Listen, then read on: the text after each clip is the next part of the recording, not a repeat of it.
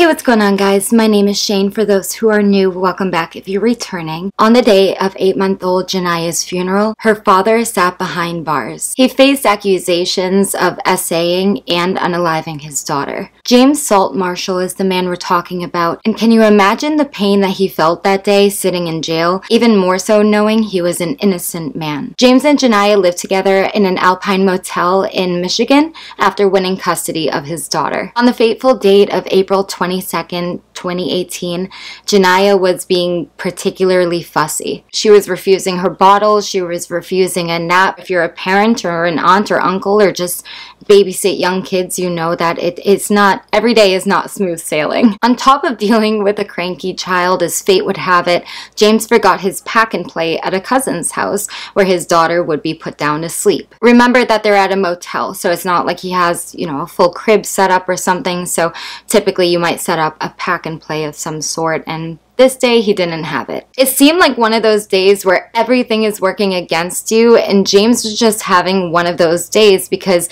not only did he forget the pack and play, now his car stopped running that morning, so it's not like he could just run out and go get it. Exhausted, James finally got Janiyah to start settling down. He changed her diaper and then he held her until she fell asleep. Again, no pack and play to put her down, so it's either put her in the bed or hold her. Exhausted from all the bad luck he was having that day, James took a seat on the bed with his daughter as she drifted off to sleep in his arms, but inadvertently he ended up falling asleep himself. You might think you know where the story is going, but it gets wild, so hold on. When James woke up, his first thought was to check on his daughter, and she was lying on the bed next to him, but she wasn't breathing. As a panicked parent, James's first thought was to call 911 and tell the dispatcher that his daughter was unresponsive and not breathing. Paramedics brought her to an ER, but she ended up being transported to the Children's Hospital in Michigan near Detroit. When asked, James explained to a doctor, who happened to be Dr. Stephanie Wright, that he was just holding his daughter and passed out from exhaustion, and when he woke up, she was unresponsive. This happens way more than I think we think it does. That was like the scariest part about having such a young child. It was SIDS and asphyxiation, co-sleeping was...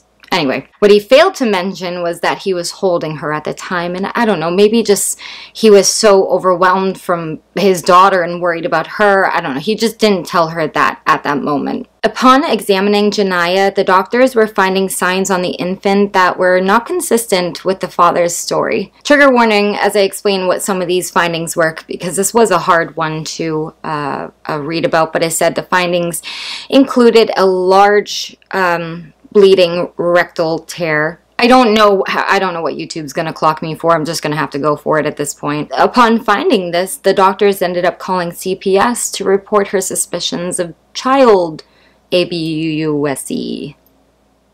I'll try my hardest. Additional doctors were even called in to basically confirm the first doctor's suspicions, and it really wasn't looking good for James because the doctors started reporting that there were even more injuries. A doctor by the name of Scott Langenberg, who was another doctor at this hospital, he ended up texting a lieutenant by the name of Jeffrey Wardes. I don't think the T, I'll put it here, I don't think the T is pronounced Wardes. The baby was reported to have skull fractures, brain swelling on the CT scan, which showed that the baby was most likely going to meet the criteria of brain death.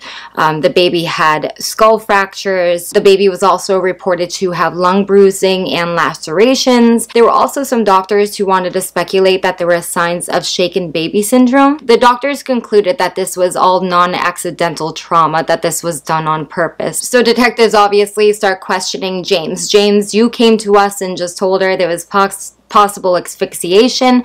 Now we're finding lacerations, the bleeding rectum, a lot more than what you came to us. So your story is looking extremely suspicious. James told Detective Munson, quote, "My daughter was fine. We went to sleep. I wake up and she is dead because I suffocated her too much in the middle of my sleep. I held her too close. I just didn't want her to fall off the bed, man." Salt Marshall was confused, however, when the detective brought up the other injuries reported to be found on the child. When the detective questioned Salt Marshal about the other injuries that were found on the child, his first initial reaction was to say, what injuries? He told Munson that she might have shaken baby syndrome because when he woke up and his daughter wasn't breathing, he shook her to try to wake her. He also said she could have slipped out of his hands and hit her head while he was trying to perform CPR. So this just seems like a panicked father, like, oh my god, I was trying to just save my kid and I caused all these other injuries. Like, I really think he's clueless. I really think he's clueless about what they're really trying to allude to here, because he claims to have no knowledge of the rectal injuries whatsoever. But it didn't really matter right then and there because he was arrested. He ended up spending the next week in jail awaiting for his arraignment. At this hearing, he learned the charges against him, and he missed his opportunity to say goodbye because on April 23rd, 2018 at 8:36 a.m., Janiyah was declared brain dead. And to add insult to injury, even though he posted bail, he was forbidden to make contact with his kids, resulting in him missing his funeral for his daughter. 2 months, this irks me. 2 months later, things changed. An autopsy was performed on the child, and it came back inconsistent with the doctor's findings. Charged, charged, charged, put away for life, don't care. Are you serious? The medical examiner did not find brain injuries or no sign of a skull fracture. The skull fracture that they're referring to was a small laceration. Oh, and what of the rectal tear? Oh, that was constipation. Oh, the audacity. And the shaking baby syndrome, is there something? No? Nope. No shaken baby syndrome. The autopsy reported that the cause of death was most likely due to accidental asphyxiation. I am struggling with that word today. Do you understand what they did? So I want to know what he's doing now. I want to know.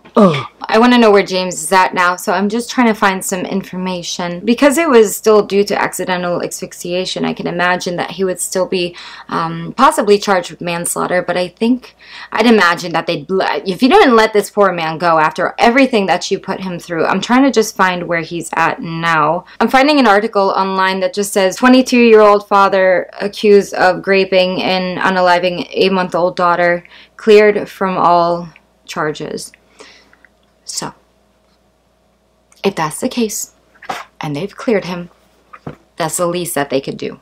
He was clearly failed. And I don't know, I hope that every single one of those doctors' titles are stripped painfully away from them, because what they did was so egregious, and I can't even begin to fathom not only having to lose your daughter, but then having to literally be blamed for it. I found a couple articles saying that all of the charges were dropped on this 22-year-old father, and I hope every single doctor that was involved in this, like, why would you? He had no chance without a lawyer of not being, like, are you serious? He sobbed, crying out that he had never done anything to harm his daughter. Left alone with her after his wife went to work, Marshall discovered Janiyah unresponsive, performing CPR until emergency services arrived. Janiyah tragically passed away after being rushed to the hospital. Public opinion was against him until a forensic report revealed the truth. Janiyah had not suffered any physical abuse. Marshall had accidentally rolled onto her in his sleep. The charges against Marshall were subsequently dropped. Please let me know what you think down below. Also, while you're down there, let me know if there are any other cases you want me to cover. I do have a really fascinating Micah Miller update coming. We're going to answer some questions I've had before. We're going to go into more details. We're going to look into this sermon where literally this guy, you have no, subscribe so you don't miss it, and I will see you guys in my next one.